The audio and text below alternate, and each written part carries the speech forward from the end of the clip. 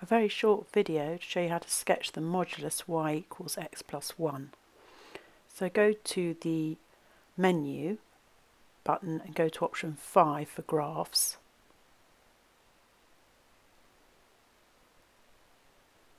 So I was already there, so I just showed you the menu. And then input the x plus 1, but you need the modulus sign, so you need to go to the option button. So just showing it to you there, and then go to F5 for numeric, and then the absolute button F1. Absolute stands for absolute or modulus.